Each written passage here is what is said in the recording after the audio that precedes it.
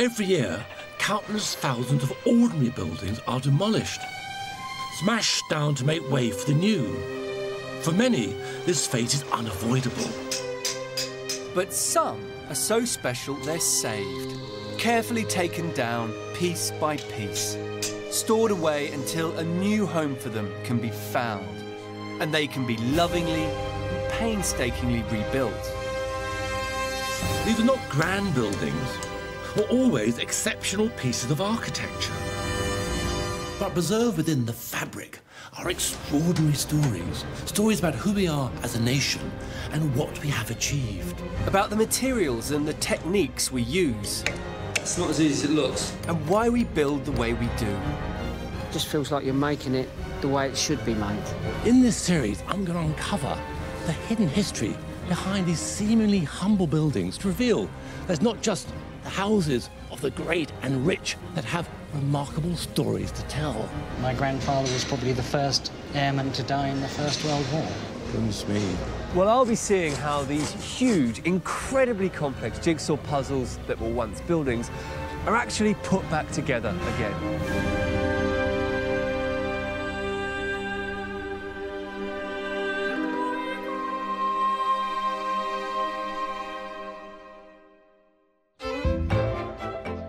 I'm here at Beamish, the living museum of the northeast of England, at the beginning of an exciting and intriguing build, and one that promises to tell the story of our national dish.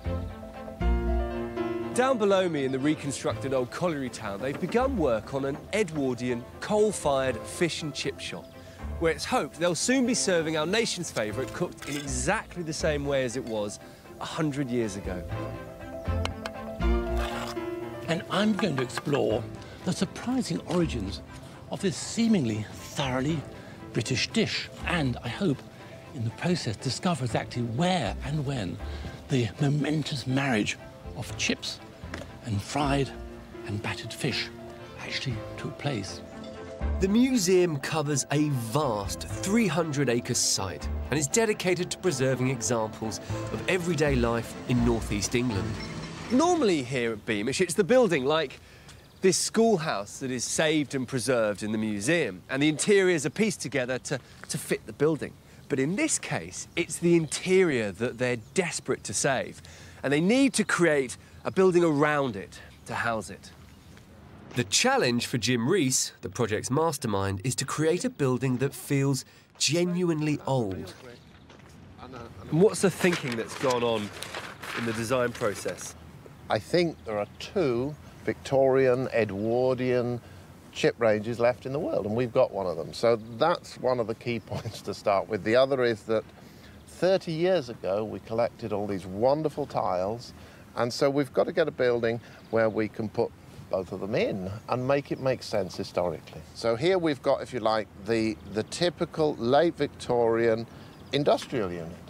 There's an office and there's stables. And here our guy, he's invested all his savings in this chip range, and he takes this building, he puts his chip range in, and it starts to make money. And finally, about 1910, he achieves his ambition, which is a sitting restaurant. And then they called them saloons. Even our nearby town had 2 fish and chip saloons by about 1905. And so where does the authenticity come from? You could happily beam this building down in any pit village around County Durham, and it wouldn't even notice. We've got colliery bricks, chimney pots from the local fire clay works. It's got to be the real stuff of history. Well, Jim's plans are certainly ambitious, and he seems very, very confident, but I have a couple of concerns. The first is that he's trying to create this hybrid building, a sort of a jigsaw puzzle of pieces taken from here, there and everywhere, and bringing those together and making it feel right to fit in with all these authentic buildings is going to be tough. The second is he's trying to work with Edwardian coal-fired ranges, 100-year-old technology, and make that into a modern restaurant with all the health and hygiene standards that go with that, producing hundreds of meals a day. I think that's going to be very, very hard, and I just hope that he hasn't underestimated the scale of the challenge. And the first challenge is to build walls that look authentically Victorian, using a combination of reclaimed and modern materials. While work gets underway, I've headed to the museum's archives, hoping to discover something about the origins of the fish and chip shop. Goodness me, I mean, early fish fries had a terrible, evil reputation. The great Henry Mayhew, social observer, social reformer, had this to say in 1861. The fried fish sellers live in some out-of-the-way alleys. For even among the poorest class, there are great objections to their being fellow lodgers on account of the odour of the frying. A gin-drinking neighbourhood, one Costa said, suits best, for people haven't their smell so correct there. And of course, if you remember, a few years earlier, Charles Dickens, writing Oliver Twist, had the frightful Fagin living in an area of fried fish warehouses. There's a good reason Dickens had Fagin, a Jewish character, living amongst the fish fryers. Because the earliest reference to fried, battered fish I can uncover comes from the 1830s, when it was called fried fish Jewish style. In the Jewish communities of Victorian East London, offcuts of any available fish were battered, fried, and then hawked on the streets as a cheap cold snack. Baked potatoes were also sold, but no chips. The earliest chip shops sprung up around the cotton mills of Lancashire in the 1860s, using the readily available cottonseed oil to fry potatoes in what was called the French method. It's not known for certain when Jewish fish first joined French chips, but by the 1870s, thoroughly British fish and chips were spreading like wildfire through the country's working-class communities. The museum's director, Richard Evans, has been researching these first fish and chip shops. It was actually a really important source of income for people, and often people who perhaps were down in their luck. You know, they needed a second source of income. Perhaps their main breadwinner had been hurt in an industrial accident. So they might have been serving fish and chips from a house like this, frying in the back, serving out of the front, right in the heart of the community. So you could plant a load of spuds in your front garden, get yourself a fryer, and start your own fish and chip shop? Yeah, there was very little legislation in the early years and quite a lot of fires and accidents, I should think, around it. But it was a real centre for the community. A family might eat from a fish and chip shop, or a pitman might eat from a fish and chip shop 3 or 4 times a week. These thousands of front-room enterprises in the back streets could be revoltingly squalid establishments, as another book in the archives reveals. Now, here we see an account written by a chap called Sir Shirley Murphy, obviously a bit of a stickler for health. He says, the conditions under which fish are cleansed and stored are, as a rule, most unsatisfactory. Numerous instances have been found where floors and walls were fouled with decomposing fish, slime, and excremental matter. Going out to the chippy in 1900 was obviously, you're really rather taking your life in your hands. I just hope they're not planning to replicate those hygiene standards in our backstreet fish and chip shop. Work on the walls is already well underway, so I head over there to offer a helping hand to Kenny, the bricklayer. Right, where do you want them? Drop them on top of them, Charlie. Oh. I'm glad to see you working with these nice, modern, lightweight bricks. Oh, no, there's nothing like about these bricks. There's no holes in these like the modern-day bricks. They're a little bit longer, a little bit wider, and a little bit deeper. Well, you seem to be doing a very nice job here, so, shall I sort of muck it up a bit and have a go? You can have a go, Charlie, yes.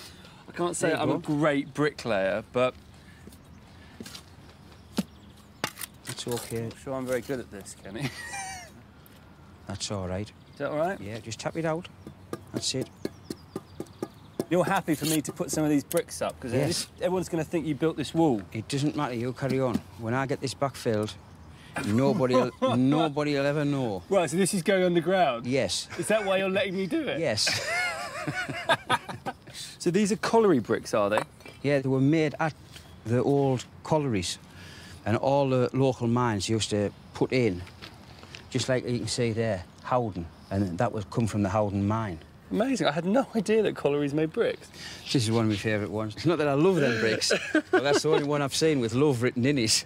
That's a very well-made brick, though, isn't it? I mean, that's a much better made brick than yes. this. Decorative with the moulding. Yes. That's fantastic. Within the Durham area alone, there were more than 50 colliery brickworks, producing the millions of bricks that were required to feed the building boom of the Industrial Revolution. Colliery towns of the northeast, such as Tantobi, possess a distinct architectural charm and quality that's due largely to geology. When coal was sought in an area like this, workers' housing was needed rapidly and in large quantities. The solution was rather brilliant. The shafts were sunk, searching for the coal seam, and in the process, the overburden of clay that had to be removed to reach the coal was brought to the surface and used to provide cheap and readily available building material.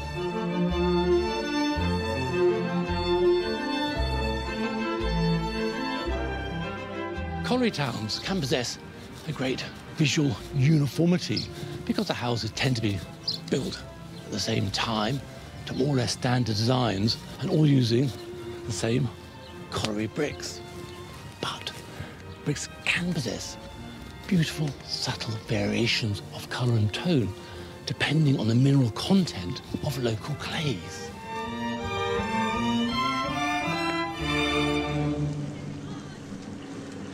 The incredible variety of colliery bricks are on display in one of the tram stops at Beamish.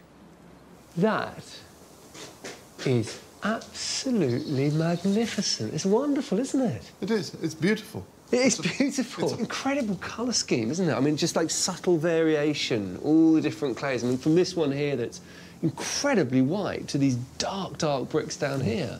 You can see the different names, the different ages, sometimes the same name going from a crude impression like the F&L up there, F&L even cruder, Ferrans and Love in that lovely, accurate brick. It was a sort of an ego thing to sort of, not only are you working in my pit, I'm building your houses, but my name is like inside all of the bricks that built it. Nebuchadnezzar did it, I think.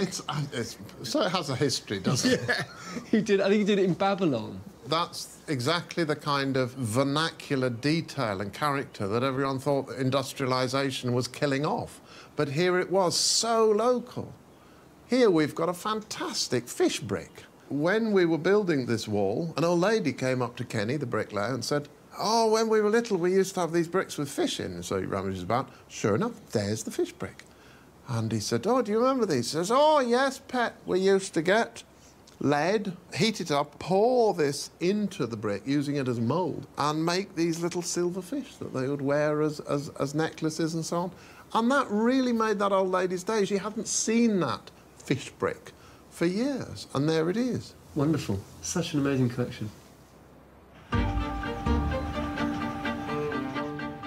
After 3 months' hard work, Kenny's brickwork is high enough for the windows to be fitted. This main section of the building will house the shop and kitchens. A wing for the restaurant will be built later using corrugated iron. Like the other Victorian materials, the windows have been reclaimed by Jim from various demolitions, and now all these elements must somehow be pieced together seamlessly. Inside the authentic colliery brickwork, Kenny's building a second skin of breeze blocks, allowing modern cavity insulation to be added. I've headed across the road from the build to one of the reconstructed miners' cottages to partake in some traditional chip chopping with Professor John Walton, who's written a history of fish and chips. When do you think was the first time that fish and chips, fish battered or fried, came together as a dish and, you know, sold in a fish and chip shop? Well, there's no hard evidence for this because nobody knew at the time that it was going to be important. Yes, yes. And there are various claimants from the 1860s in Lancashire and the West Riding of Yorkshire and Mossley and Oldham, really what's now Greater Manchester, mainly. So there was a boom in the Edwardian era, sort of around about, 1900. And tell me about that. Really, fish and chips takes off from the 1870s onwards. 1870s, right. It's a mixture, I think, of rising working-class living standards creating demand, partly because of falling food prices, and the supply expanding rapidly because of the development of steam trawlers and refrigeration techniques, and, of course, railways to bring the fish quickly to inland consumers. So it's an almost kind of perfect storm of supply meeting demand and really churning things up. The astonishing proliferation of fish and chip shops in the 1870s generated a whole new industry, supplying them with cooking ranges. The early fryers simply used clothes-washing cauldrons, but soon companies were producing purpose-built ranges. They became ever more elaborate and ornate, and by the turn of the century were mechanical marvels of true beauty. Only 3 Edwardian ranges survive, but Beamish has one of them. John Walton has gone to admire it with Richard Evans, the museum director. Yes, not necessarily from Newcastle, of course. It could have been from almost anywhere where there was a range-making firm, and every industrial town by the early 20th century had its range-making firm. It's one step up from the late 19th century basic ranges, and you've got the tiles, and you've got this wonderful decoration. In fact, in a lot of cases, I think these would be custom-made to the designs the individual fryers wanted. Oh, right. That is wonderful, isn't it? It's fantastic. These are the tubs in which the fish and the chips would be fried. That's the thing, is it? The top's missing, the tubs. Yeah, so you've got a fire under each tub. Oh, I see. Right. And you've got this equipment here whereby you can regulate the amount of air that comes through. And of course, getting the right temperature and sustaining it, that was a bit of the art, wasn't it? That affected the flavour. You had to do that by eye and by experience. I think of this in its days of high technology coming back to life again. It's really exciting, isn't it? Yes, it's really it's splendid, isn't it? The question now is, can we actually get it working? The booming trade at the turn of the 20th century produced another great leap forward in fish and chip technology, the mobile takeaway. Thousands of these horse-drawn, coal-fired carts once plied their trade across Britain, but now only one remains. It worked the streets of Spennymoor for 50 years, right up until 1972, when it was saved from the scrap heap by Beamish Museum. They're now going to fully restore it to live next door to the Edwardian chip shop. Is this it here? That's it. Well, that was it. So you're seriously telling me that this was a fish and chip van? Because to me it looks like something you'd find gently rotting in the side of a field somewhere. I suspect that's where they had it from in the first place. Looks like an old farm cart they've acquired. Because look, I mean, this is completely charred. Yes. The actual oven itself was so heavy that over the years it's physically twisted these 2 pieces of timber holding it. And what did that look like? Well, would you like to see the original? That's it. That's it? Believe me, these were not in this condition when we because these look found great. them. Yeah. So these... They were... But these are the originals? They're the original. Oh, they've come up beautifully, haven't they? So how does this thing work? You have 4 separate coke fires. They're all vented up through the same central chimney. So that would have gone up through the top of the van, and the smoke... Well, the smoke most of it really would have go gone up up. the chimney. I mean, you've only got that. Yes, they don't fit. There's a huge gap there, so surely most of the smoke's just going to come straight up into your face. It's very basic, isn't it? It's frightening. And what's your vision for this restoration? It's my personal dream to take this back to Spennymoor with a horse on the front, smoke coming up through the chimney, and actually be able to serve fish cake and chips again. Well, there's a lot of work to do. And with so much to do, I lend a hand. There we go. Oh, beautiful. You really see the shape, don't you? The cart's frame was so badly deteriorated, it's being replaced. But much of the cart is remaining, including the kitchen cupboards, made from old floorboards. Bingo. Like a glove. Perfect. So how did this bit of the operation work? Well, standing either side of me were 2 coke scuttles. Quite a bit of coke actually survived. So did the original shovel. You would get your coke in there. You would lift your very, very heavy cast iron pan with boiling dripping in it. That's actually a bit of a struggle for you, isn't it? Without any It dripping is. in it. And I'm only reaching the Neil one. How did you get that one? And then, without spilling any, you put it back down again. And how did you not sort of cook your arm reaching to this one and then even more so? I mean, what did that one do? Yes, indeed. And certainly at some point they didn't get it right because there's very clear evidence that there's been at least one serious fire in here. If you'd like to pass me that piece of wood down there, which really clearly shows what happens when you get it wrong. Look at that. Yes. That's been really charred. It's just carbon. Properly burnt, isn't it? It's kind of mental, isn't it? And you're serious that you want to get it up and running again for at least one cook? Oh, we do, yes. Yes. You've got to do, haven't you? It's November, 6 months into the build. The walls of the Edwardian fish and chip shop are almost complete, and work is about to begin on the roof. The size of the building is now becoming apparent, and this is certainly no Victorian front room enterprise. That's because the early 1900s saw a concerted effort by the fish fryers to escape their reputation as a scourge of the back streets, producing food fit only for the lowest classes. This is a fascinating book. It says here, why on earth should a fish shop be a dark, dismal place, enough to give one a fit of the blues on entry? The walls, the author says, should be painted from floor to ceiling an electric green. All surfaces must be tiled in accordance with the strictest standards of hygiene.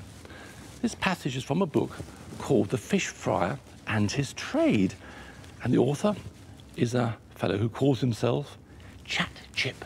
Fascinating. Well, we know Chat Chip was in fact a man called William Loftus from Sheffield. He was a union man, but branded as an agitator. He couldn't get work, so he became a fish fryer and made it his life's campaign to elevate the lot of the fish and chip shop and to elevate the status of the humble fish fryer. It's intended that our establishment should be one to make Chat Chip proud, so colourful, hygienic tiling is crucial. And fortunately, we have just the thing for the job. Well, this is a fantastic hoard that the museum collected from a fish and chip shop in Berwick. It's a really rare find, actually. These tiles, which are from Glasgow, from J. Duncan at the time. It's that period of history in when Glasgow was producing tremendous decorative art, Macintosh and others. So Charlie here is putting it all back together. This is the one we're working on at the moment. This lighthouse. Oh, I see. So you've got a bit here. That's right. It's like a big jigsaw puzzle. And a bit here. That's right, the beacon. That's lovely, isn't it? It's beautiful. Before the precious tiles can be reused, the old concrete adhesive needs to be removed, and they allow me to work on one. First, I have to slice the concrete into little columns, which then need to be very cautiously chipped away. Be very careful with these, Charlie, because the body of the tile is very low-fired. It's very fragile. Right, so the cement's really hard. The cement's hard and the tile's soft. Yeah. A task like this really brings home to me the staggering effort and attention to detail that goes into preserving and restoring our building heritage. It takes me over an hour to finish just one tile, and there are over 1,000 tiles to clean. You've done well. There she is. Very nice. I've got these tiles here, which are totally smashed up. Right. I want you to remake that tile completely. But to complete this whole panel, what I actually need are 3 decent tiles. I want this corner piece here replaced. And this one here, look, has been smashed and stuck together in the past. And that would complete that panel, because it's a lovely panel. Think you can do that? It certainly isn't something I can do on my own. So I head to Craven Dunhill in Ironbridge, the last tile factory in the country still making tube-lined tiles. Walking through the factory is like being in an Edwardian industrial backstreet, just the sort of area that would have been home to our fish and chip shop. Chief designer Robin Brinley is going to help me make the replacement tiles that we need. This one here. We can take the tube lining bag, Right. and that's filled with a liquid clay slip. Okay. It's So brown. that's literally just brown clay. Yes. Very yes. Well, heavily watered down. Yes. It's called slip trailing, basically because you are just trailing slip. It's a bit like cake icing, isn't it? That's correct, yes. I'm sure that you will pick it up very quickly. Great. You're filling me with confidence. OK. Ta-da! The big moment. The design has been traced onto a tile, and all I have to do is follow the lines. I'm not looking forward to this. OK.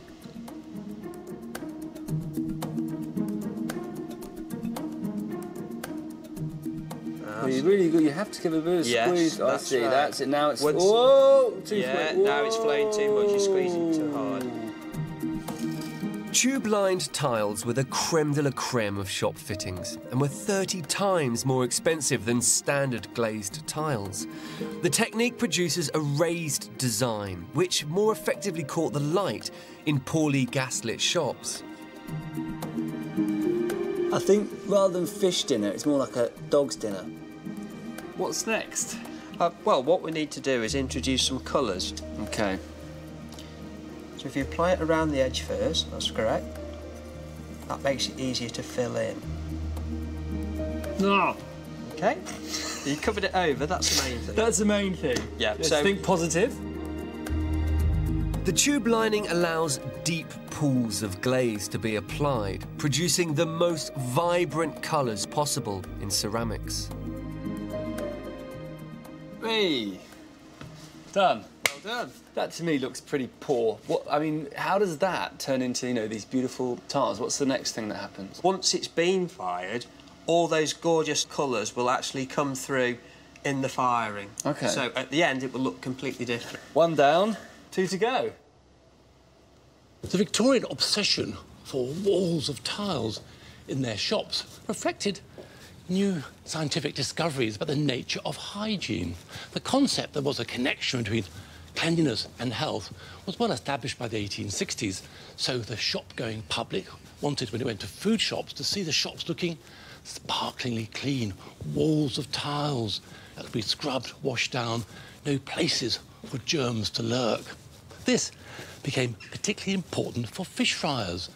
Their business was still under a cloud, so by 1900, when they were still regarded really as a smelly backstreet enterprise, they embraced fully the technology of tile-clad interiors to make their emporiums sparkle with health and cleanliness. The obsession for tiles extended, rather predictably, to public conveniences. Here we see a wonderful, practical and handsome example of a washed-down tiled wall.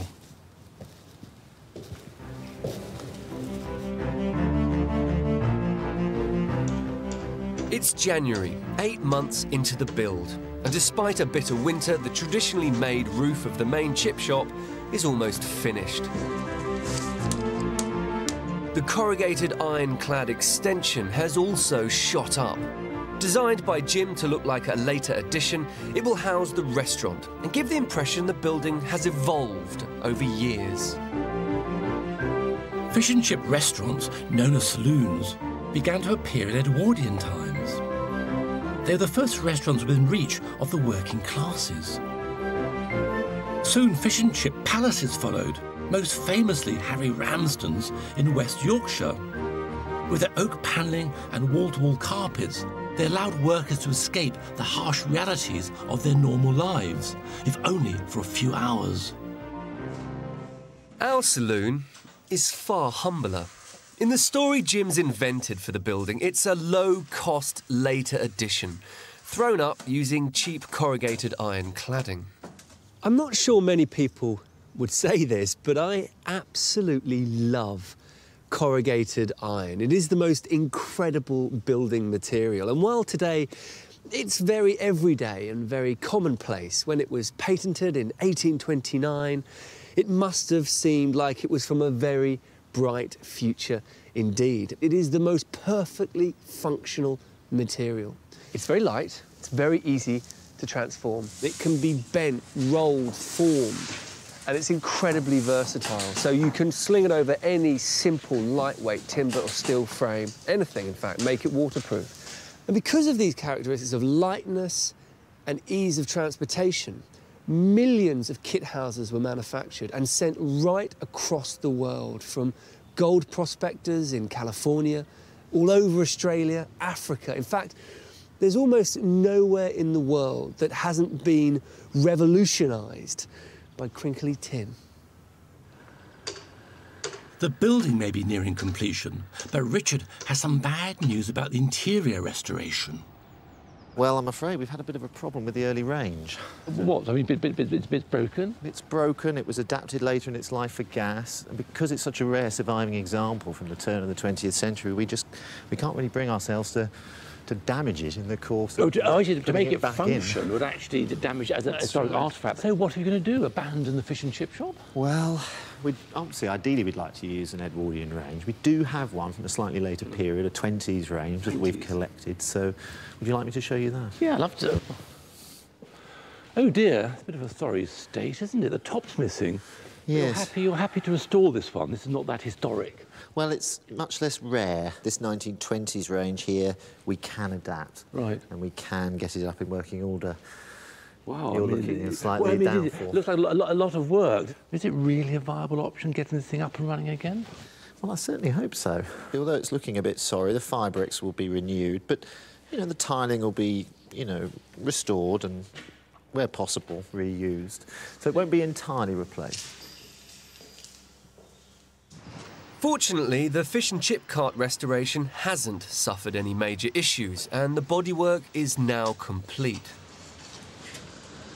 Before the stove is finally fitted, the team decides a test firing would be prudent.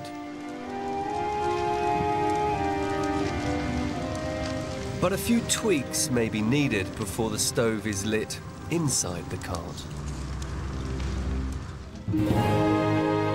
9 months into the build, the exterior of both the fish and chip shop and saloon extension are complete. We're now weatherproof, the weather can throw anything at us. Now we've got to do ranges, tiles, counters, get it going, but we're just running now. But there's some really nice little features that I'm seeing. Obviously, all the windows are different. That's on purpose. Deliberately, to show that evolution, you've got the sash window with its thought-out, quasi-scientific airflow, open the top, open the bottom of the Victorians, and you're heading towards, you know, it's the first glimpse of the hideous 1970s picture window with a top light opening bit. It's cheap, it's quick, you just whack it together. Tell me about the windows on the corrugated tin shed. I mean, what are they? The corrugated iron extension, it fascinates me because those buildings are disappearing so fast. These tin sheds, they've been village halls, they've been chapels, they've been labour halls, they've been British kitchens, they've been all those things. And in a way, they're a sort of ominous precursor to the massive building of soldiers' huts in the First War. You know, the army hut came out of this sort of instant building.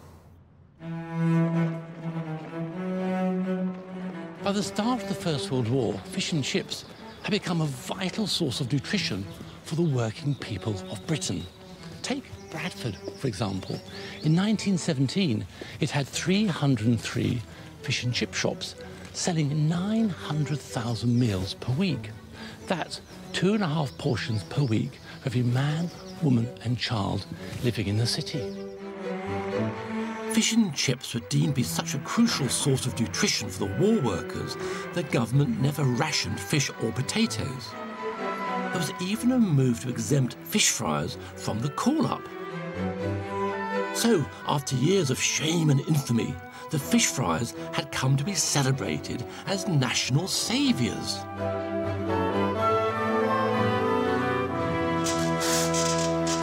Work has now begun on the interior, and the painstakingly restored tiles are being fitted. But they're still missing the 3 broken ones. Well, I brought some of the tiles. Now, this is what we were... Yes. That's the one that was very badly damaged, the sort of seascape one. Yeah. This was our totally had it end of the boat. Yeah. And obviously there was a complete missing one I went... It's a moment of revelation. It is.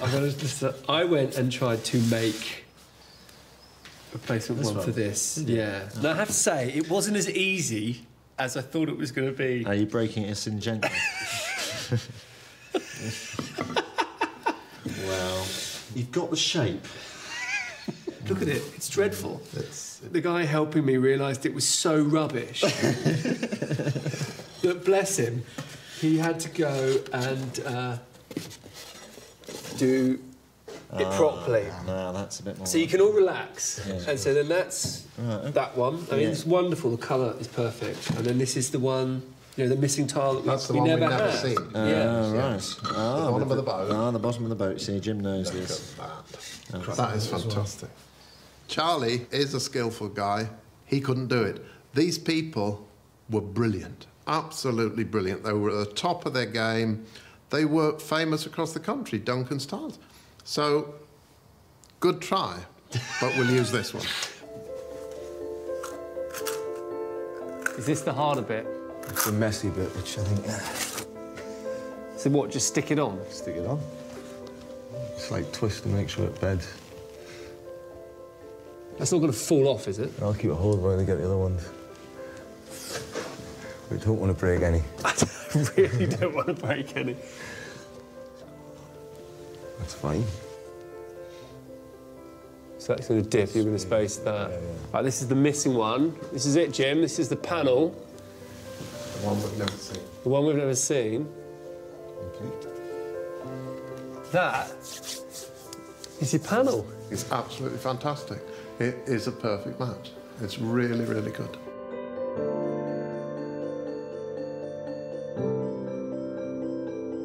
It's only when you see these tiles restored and back on the wall that you actually kind of get a real sense of how powerful and evocative they are and how bright and fresh those colours must have seemed to someone who's spent a day in the darkness of the mind. Imagine, you know, coming out of there, being filthy, washing yourself off, coming up, getting a lovely hot fish supper, sitting down, looking at these evocative scenes, and for just a while, sort of being transported to a distant place.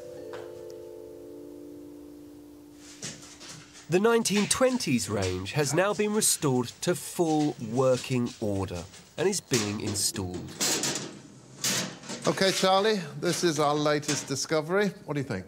That's beautiful. I mean, it's in amazing condition, isn't it? So that would have been where the fire was. There's the fire down there. Yeah. We haven't currently got the pans in, but we've got the pans. OK, so you can you've see got the fire pans? bar. Yeah. The original There's pans? the original pans.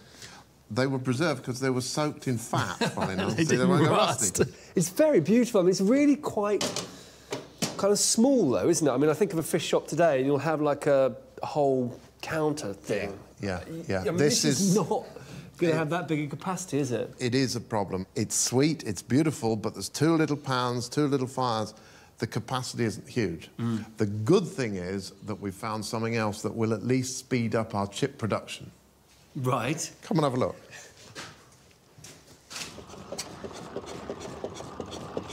Jim? Yeah. What is that? That's a state-of-the-art chip tipper. From when? This engine is 1909 gas engine. If you look in the books and catalogues how to do a chip shop, in the Edwardian period, this is the exact model that was being recommended to the up-and-coming chip shop owner just before the First War. So how does it work? It works by the gas comes into the cylinder, it's driving a little belt, the belt's driving a little chain. Inside here, the little teeth are going round, and if you want to pop a potato down there... Which, two holes? The big hole. It's a big potato. Now, and then push it down with your hygienic pusher, and out should come your chip. Look at that. French fries? Yeah. Not bad, eh? So you're going to use this, are you, in the shop? With a... This is a test bed. It will be clean and spotless, and we'll have a hygienic plunger. Well, it's fantastic. Absolutely fantastic. Although marvellous, the gas chipper alone isn't going to solve the chip shop's capacity problem. But I've discovered that in nearby Winlayton Mill, there's another old, traditionally coal-fired range that may offer a solution. Evening, gentlemen. Lovely. Very nice to meet you. Gosh, and what a wonderful range. Yes, it's well preserved, really. But the obvious point is you're not frying tonight. Why is that? No, well, really, the reason is because in 2007 our mother died, and she left instructions that had to be the end of the business. But she really just thought that it was time for us to have early retirement and enjoy life. And it's incredible to meet someone who's actually, you two chaps have toiled with for years a coal-fired range. I mean, can you show me how it works? Expert on the frying, so... Yes, what we used to do, we put some newspaper in first. In the morning, sort of... Put some newspaper on. OK. And then you would put some sticks on. Yeah. Stir it a light. And then once the sticks got alight, you started putting your coal on. So you've got fish there, chips in that one. Chips in that, and that's a backup. Yeah, that's just a backup one, that one. It's amazing to think, for over 70 years, this room was the heart of the local community. People coming here to meet, to feed, to chat. Yes. Very haunting, really. Yes, there's grandchildren of people that used to come to the shop years ago were coming in near the end of the business, so there's been generations served at this counter. Yes. And it's really thrilling to be here, by the way, and to meet you and to see this wonderful, wonderful machine. Yeah, it's survived. Thank you very much. Since you're not frying, I think I'll pop down to the local pub. Good idea. Maybe I'll see you down there.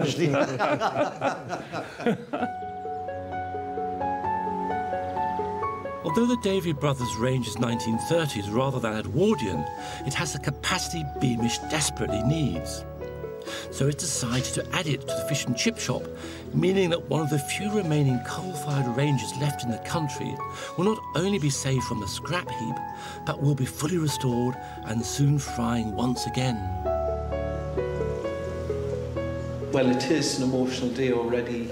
It's one of those days we'll never forget, I suppose. It's been amazing that we were found, so to speak, and it's been able to find a good home, and it will be well cared for, and it's there for posterity.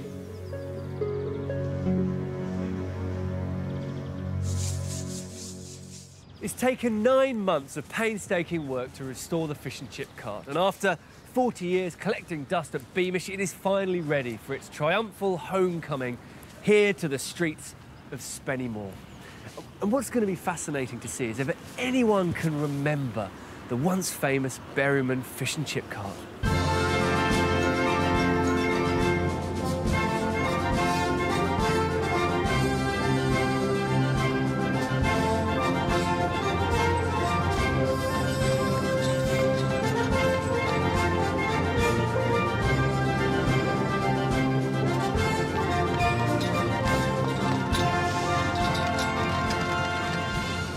I think this is really your fault, because you were the one who suggested bringing it back here and cooking some chips. So, how does it feel? Oh, it's brilliant. I waited a long time for this. It's the pleasure in restoration for me, is to make something live again and breathe again. I think we better get out of her way. That's it.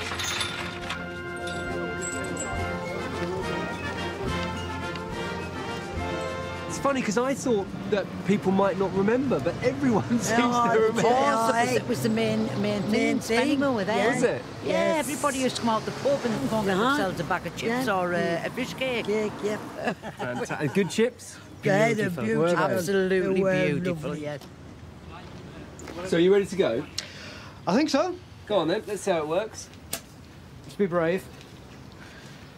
Brave or foolhardy? Going? Yeah, it's going. Bit of a breeze on, isn't there? Yeah.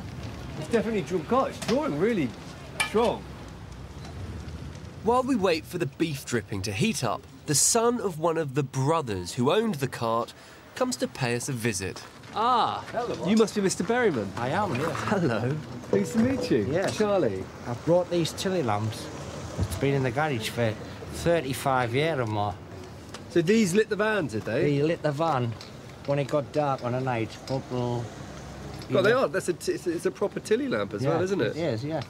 So where do they go? Actually, up on that, them hooks on the back. All right. Well, look, Ian, do you want to stick that up there? I'll put that there. I think one of the hooks has gone missing, so we'll just put that there. And we're back home. And that's the back home where they belong. Yeah. Yeah. After half an hour, the first batch of chips for 40 years can be fried up for the people of Spennymoor. There we go.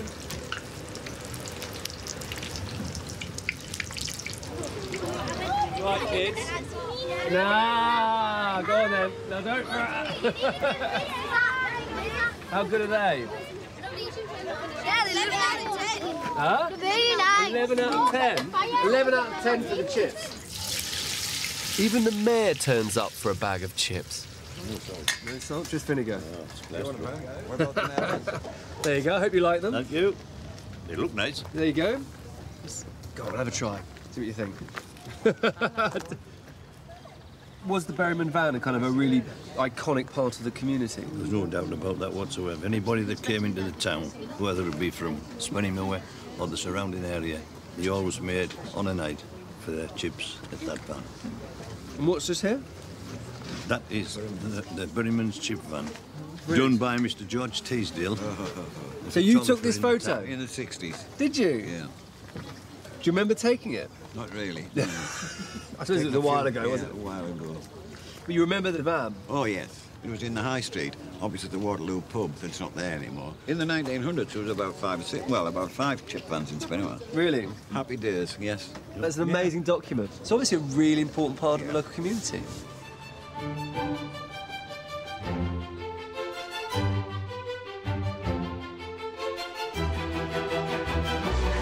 It's the final push to put the finishing touches on the fish and chip shop before it's handed over to the team who will run it. The moment of truth.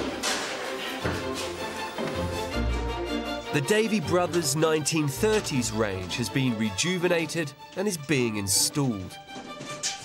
Jim has also managed to source another authentic Edwardian gem.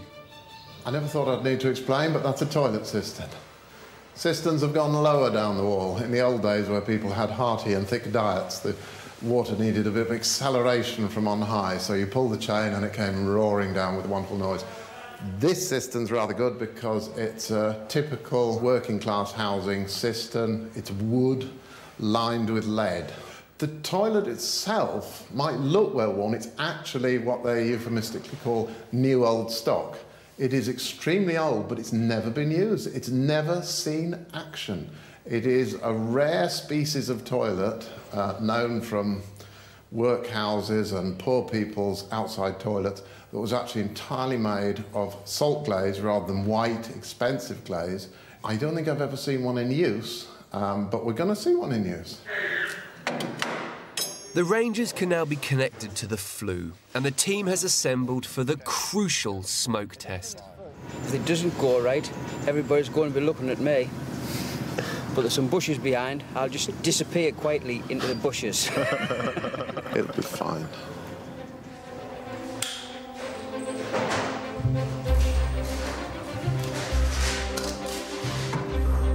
Should fire up. I upgrade. No. No, I'm staring at that. We're running out the door. It's your blues. There we go. Well done. There you go, Kenny. You can have another job. Look at that. Look at that. Oh, goodness me, that's a lot of smoke. Now watch him come out, coughing. It's a highly accelerated Kenny flue system, mind. Yeah. It's more or less turbocharged.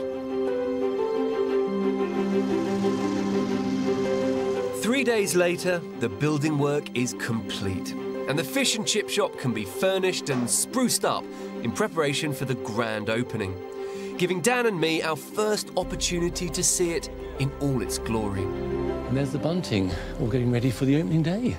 Absolutely. Well, should we go in and have a look? Absolutely. In you go. Check this out. Look at this. This is the 1910 also range over there. Edwardian range. Well, it looks sensational now.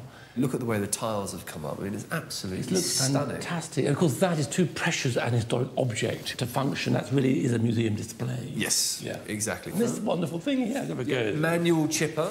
See, put what potato here. Oh, I see, yes, indeed. Whack. Twang. Complete with comedy spring noise. Next on the tour, the palatial main kitchen. Good Lord, this is absolutely staggering. It's amazing. Wonderful. I mean, look at the tiles. I mean, they're absolutely beautiful. The idea that everything's tiled helps reflect the light, because you would have had gas lights, you would have had very dim levels of lighting. They're terrific, aren't they? The highly reflective surfaces would have just punched the light levels up. And of course, with the tube lining, the raised delineation of it catches the light and reinforces the kind of, it makes it so vibrant and vivid, very clear, defined colour fields. And you imagine slightly flickering gas flame, how it would be almost like a living thing, wouldn't you? The escapism. Well, it's like gin palaces, isn't it? Sparkling with gasoliers and cut glass. This was, again, escape. You come from your humble home or down the pit and you see this escapist fantasy world, don't you? The 1920s range may look similar to the Edwardian range, but as it's less rare, it's been possible to restore it to full working order. A very practical, yet also, of course, ornamental. It's a wonderful marriage of art and industry and utilitarian. I love the little scene here, this view of a hide and lock, I suppose. It's only for the benefit, isn't it, of the fish fryer standing here. They'd have just given a little bit of an escape. And the Davy Brothers range will supply the capacity needed on busy days. Beautiful. Remember, I last saw this when it was utterly abandoned in its old home. Doesn't that take you back to your childhood? Do you know what I mean? Yeah. It's just sort of all of that scooping and salt flying around and vinegar everywhere. I mean, it's fantastic. The dining saloon is far more modestly furnished, with reclaimed timber and exposed brickwork. Less is more. Keeping it simple makes it so much more authentic and evocative, doesn't it? And Jim's obsessive attention to detail is exemplified by the authentically woebegone toilet. And of course it works. It does, absolutely. There we go. Lovely. So now, finally, the time has arrived for the first fry-up. And who better to show us the ropes than the Davy Brothers? Well... Wow. There's the range. What do you think? Fantastic. What do you think of that? Does that take you back a few years? Oh, goodness me. You're right, Ramsey. This is your counter. And this is our counter and the chipper. Yeah. Who used to light it? Who used to light it? Right, Ramsey, you and I are going to light it. Ramsey's technique is watched closely by Denise, who'll be running the chip shop. Ceremonial lighting.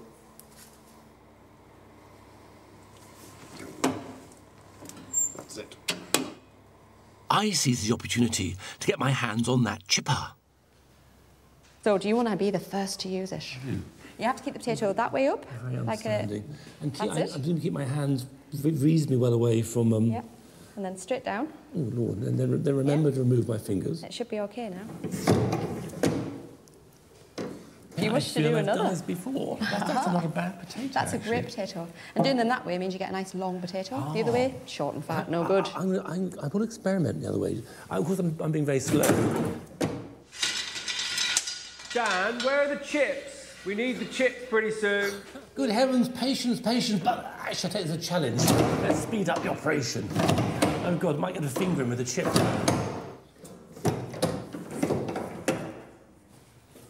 Good Lord, Charlotte, look like a pinafore. It's the only apron we've got, so... Chips, anyway. Right. Good supply. Right, I'll stand back. So I'm going to put the...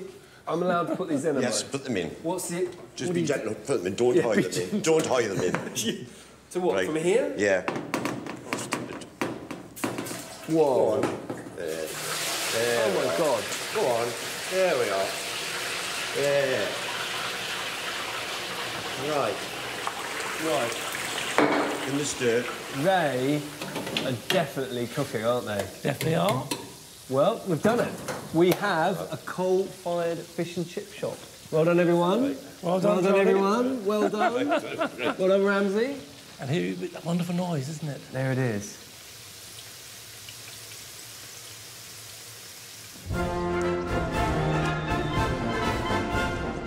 With the fish and chip shop fully operational, it can now be officially open to the public. Well, thank you for coming and welcome to a very exciting event today, the opening of Beamish's very own fried fish shop. Special thanks to this very finely dressed man to my left here, Jim, whose brainchild this is, whose head this building literally popped out of and is in front of you here today. So special thanks to Jim. And I'd also like to make a special mention to the Davy brothers, who had a range, a coal-fired range, working in Tyneside until very recently, and were kind enough to let us have it here for the fried fish shop at Beamish. To mark the event, I'd like to ask the Davy brothers to cut the ribbon.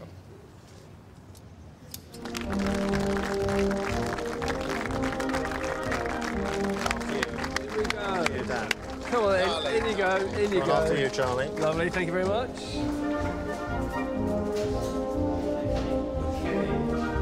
The honour of being served the very first portion goes to Kenny the bricklayer.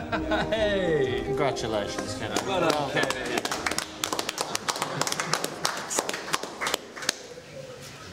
Would you like some salt? Next time we'll have to open a brewery. The public are next in line. They're cooked in proper dripping. It is far better. Better than oil and all these newfangled concoctions. Yeah, they are just as good as what we used to have 40, 50 years ago when we were kids.